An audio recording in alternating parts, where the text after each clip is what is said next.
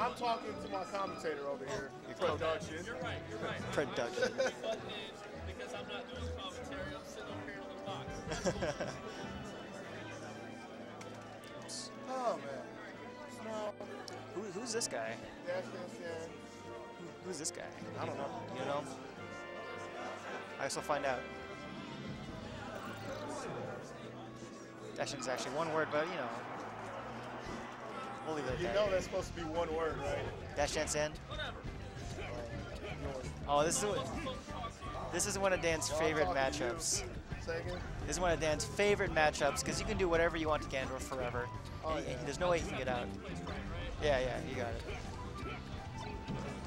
So yeah, as much as some gamers claim they like this matchup, it's pretty much a struggle. Yeah. You get danced around all day, like you were saying. Ganon, one of the characters that doesn't get knocked over by a shine like you saw. So any punish that leaves you on the ground is going to be a heavy conversion. Should push you all the way to the edge and leaves you with stuff like down smashes or up smashes if you're at 100%. Or just shines off the stage. Oh yeah. But Dan's probably gonna have a little fun with it. He's pretty good at doing that kind of thing. Oh, well. That was fun. Yeah. For somebody. Yeah, we'll lift him off the top, send him back with 114, just because he was breathing wrong. That's, hold on, that's racially charged there, you know. Hold on. Fox with his white jacket. You can see Gandalf, like, while he's moving, Yort's moving really well. He's having a hard time landing an actual hit on Dan. As I say that, he gets a grab, but misses the conversion on it and gets punished for it. Oh my gosh. Yeah, I'll have to say the only thing he's gotten is straight hits like that from Scramble. Anytime he tries to set up in neutral, straight hits like that. Yeah. Anytime he tries to set up in neutral, straight hits from the edge cut. Anytime he tries to set up in neutral, it hasn't really been working out for him. He's been getting clipped a lot. But every single time Dan has touched him, it's been at least like 2 or 3 hits, resulting in something good. Wow. No, he didn't want that. He's just showing it off, you know. He's just letting them know what's coming in the edge guard in the future. Are we going to see Bizarre Flame Jr.? Is that what's going to happen? Gibby Cat, get your Reddits ready. Oh my gosh, his edge guard. Yeah, that was a good call. And he's staying in the middle because he doesn't really want to give us the position if he's wrong, which I think he should have at least played him in the face. But yeah. It worked out for a second. If he down beats, he should be dead. There it is. So, I guess I'll talk about it after the game, but... ooh, that's air stage control. Dan's kind of feeling himself a little too much, I can tell. He's kind of just moving around, you know, pressing, like doing random shine stuff just because as Gandalf is recovering. Maybe not enough respect, I guess we'll find out. Send him back, doesn't really want to play the position because probably respecting ledge hop up air, ledge hop forward air, you go up. Yort's movement though is very interesting. He's lots doing pivot shield stops and things like that. It's pretty good. Very impressive considering I don't think I've ever heard of him in Georgia before. I don't know, he might be a local. Or he might be from Macon as well. Oh, from Macon, right. A lot of Macon people. Andy's kids? Huh? Andy's kids? Like possibly not. There's actually a decent sized group in Macon. Oh, is there? Andy doesn't hang out with them too much from what I know. And they show up from time to time again. I don't really talk to them when I come here because normally if I show up, they throw a headset on me, here I am. Oh, I see. I mean, don't really interact with people too much. I just assume that if I see anybody from Macon, you flip them over, look at the bottom of their shoe, there's just Andy on there. That's what I figured, but I guess not. Wow, that option was really interesting. It looks like Yort thought the same thing. What is he doing? Oh god, I got hit. Dan is literally doing whatever he wants right now. Yeah, just as many nairs as physically possible. He's trying to win the nair per minute challenge during a tournament match. But Gandalf really has no answers to it. Check the shot. Ooh, okay. But he doesn't cover it. He just stays on stage and looks for a lazy high recovery that hasn't happened yet. It's true. We got another down B though, or we got a down B. Got a one-stock match, but it hasn't felt like a one-stock match. I'll tell you that much. It felt like that up throw up air probably should have ended it, but we got the DI on it, so we get a second leash on life. I don't know how many more we're gonna get with that. So just pressured him into the roll, until the up smash. We're just gonna clear out the fly guys on the other side while we go to game 2. So one thing I was talking to Flo about, whenever he watches a Gandalf player and they get into an edge guard situation, they just like instead of edge guarding, they'll just wave them in the middle of the stage and do nothing. That seems to be pretty common for Ganondorf players for some strange reason.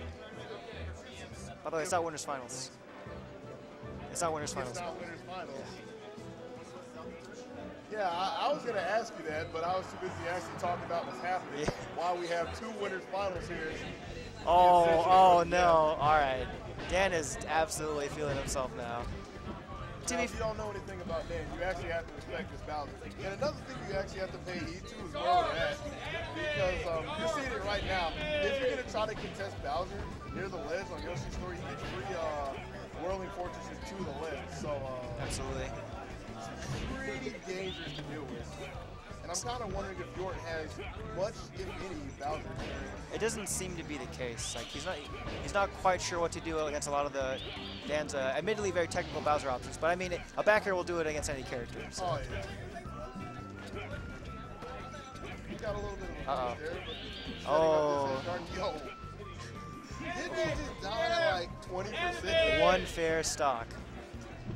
It's Dan got knocked out of his up B, and he didn't get touched to the stage. So that's what happened. He slid off the edge a little bit and got knocked out of it. Hey, I don't want to hear excuses. I got results over here. You got a 2-stock lead. Well, that's what actually happened. I think he caught him trying to move right there with that forehand. Neutral air coming up, taking up the space, and yeah, we couldn't get an up B or a jump in time to get on the random. So 3-2. Bowser actually has a lot of tricks on this stage. If you do a neutral jump off the ledge, just like by pressing the jump button, you actually land on the platform with no lag, and you can do something off the platform immediately. It's actually really interesting. So we'll see. You see Dan use that a couple times, I think. But we talk about how Ganondorf doesn't really have that many options in some cases. Bowser has significantly less. You can see the shield pressure from Ganondorf being actually effective now. Oh yeah. Very good power shield grab there from Dan, running in knowing that Ganondorf has to swing sometimes. Punishing him for doing so. I kind of wonder if he really wanted to roll right there, if he was trying to up B and just somehow flubbed it and got a roll. Yeah, it looks like it would be one of the hardest flubs ever, but something that crossed my mind. It could happen. And we're pretty lucky we both didn't drop off right there. I know Yort was looking to take the ledge, couldn't make it in time. Now he's trying to practice his tech on the platform. Probably not the best choice, but if we get another up air, we get another 2-stock lead, I might have to fix my face. Good roll, get away from the Google claw. Ooh, Bowser out of shield. There's not much you can do there, but I feel like Dan lost a lot of his momentum after he lost his second stock really quickly because it was clearly an accident. He didn't realize what was happening. So yeah, but he has a pretty good memory. He needs to forget it real quick. One of my favorite sayings, one of my favorite sports sayings, is the best athletes have bad memories, have a horrible memory. oh. Yeah, remembering that down beat. I mean, he's still putting up a good fight. You saw him trying to control his space with the best he can through the up tilt there, but Right. going all the way to the bottom of the barrel just might not have been the best choice for him. It might not have been. He definitely that was pretty rough for Dan. Questionable. That's very questionable. Well, now he cannot go back to Yoshi's. I don't think he'll stick with Bowser again. Because I hope not. I feel like he's gonna have yep. So this is actually Dan's favorite matchup of the whole game, because you can combo anything into a knee forever. Anything you want. Up tilt the knee? You can up tilt the knee if you want. It'll work. All right. On Ganondorf. What if I don't want it, but I kind of throw it out there? Does it still happen? It still happens. Okay. Ganondorf is like, please, I want the knee. He just lifts up his chin, like angles it towards you, and please give me that knee. I need it. I just thought about this. I don't actually. Yeah. So Dan is having some trouble with dealing with Yort's movement, actually, in the center of the stage. Admittedly, Yort is doing a very good job with his shield stops and his pivots and things like that. Or I don't say pivots, but mostly his shield stops. But you know what else we might actually be having trouble with? What's up? The fact that Yort's not wearing a tag, so it's kind of hard to see damage. That's racist. You're the one who said it was racist. I was just pointing out something that could be a fact. It is kind of dark. So you're right, Yort does have good movement. You saw right there, he ran off the platform to get away from the down air instead of having to block it. You see him running again. He's really trying to call the spacing with Dan. And it's working out for him so far. You know what, sir? You know who else had a good movement? Martin Luther King Jr. I don't take kindly to that hate speech here. But Dan firing back finally. He just doesn't really seem to understand Yort's his movement patterns and things like that. Oh my God. What a very Dan thing to have done there. feels like he doesn't want to win this set. Dan? Yes. Possibly, maybe. He might be trying to go get something to eat. He already got something to eat. He might be trying to get something else to eat. second dinner or whatever it's called. Yeah, question. How often do you see again an up smash? Not very. Usually it's a guaranteed like throw setup or something like that. We can see knee to grab. That works. Knee works with everything in this matchup. How about this border? That still work? No. No? But it did there. All right. Definitely shouldn't have though. I really don't know why. Dan might be pulling the classic Cornell. You know, win the first game as your best character, switch to a worse character, then third game a completely different character, just because. That's a name I haven't heard in a while. Yeah. Came over the top of the knee before there. How did he know he was going to land up there? That was a real tight spacing, actually. Oh, Falcon kick to knee. That worked. All right. I'll agree with it. It just did. I think we're catching on to a little bit of the movement. Caught him wave landing across the platform, setting up that edge guard right there. And, even though we're sitting at 106, we can still bring this back. This is still feasible. Absolutely. Wow, It might be a little harder if you don't make it back here. you're calling out that movement, calling out that roll. He's done that a couple times now with the down B. Oh, Dan gets a little greedy with that combo. Oh, yeah. Good heads-up play by Yort to know that he can, when he jumped over, to come down with the back air and punish him for it. Is it 2 out of 3 set? Your guess is as good as mine.